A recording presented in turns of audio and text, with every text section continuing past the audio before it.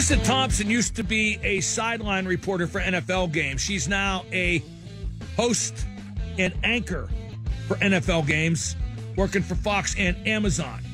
And Charissa Thompson admitted on a podcast that if she doesn't talk to the coach, she makes up stuff. What he said, etc. Not exactly journalism 101. And why'd she say it out loud? Now, it didn't affect her employment at all.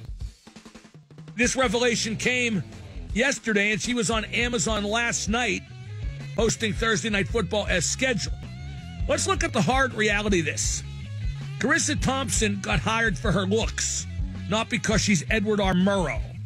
Edward R. Murrow never posted a shot of his ass in a bikini bottom encrusted in sand on his Instagram.